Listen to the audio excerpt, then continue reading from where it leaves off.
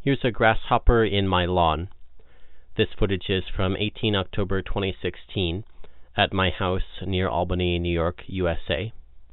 According to Wikipedia, quote, most grasshoppers are polyphagous, eating vegetation from multiple plant sources, but some are omnivorous and also eat animal tissue and animal feces.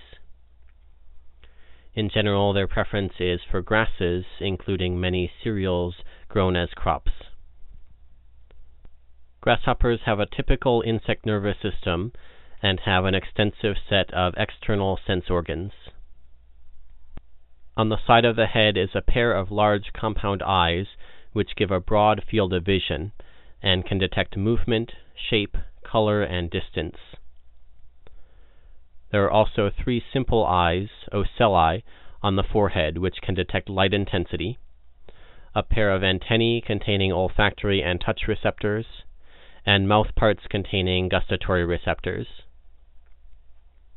At the front end of the abdomen there is a pair of tympanal organs for sound reception.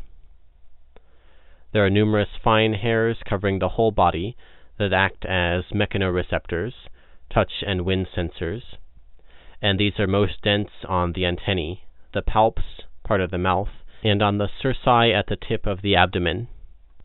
There are special receptors, campaniform sensili, embedded in the cuticle of the legs that sense pressure and cuticle distortion. There are internal chordotonal sense organs specialized to detect position and movement about the joints of the exoskeleton. The receptors convey information to the central nervous system through sensory neurons, and most of these have their cell bodies located in the periphery, near the receptor site itself. Grasshoppers have a wide range of predators at different stages of their life cycle. Eggs are eaten by bee flies, ground beetles, and blister beetles. Hoppers and adults are taken by predators including other insects such as ants, robber flies, and spheicid wasps, spiders, many birds, and small mammals. Grasshoppers are affected by diseases caused by bacteria, viruses, fungi, and protozoa.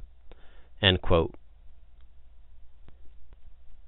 This study examined grasshopper learning and found that, quote, our results show that the grasshoppers that could employ associative learning for diet choice experienced higher growth rates, demonstrating the adaptive significance of learning in a small, short-lived insect.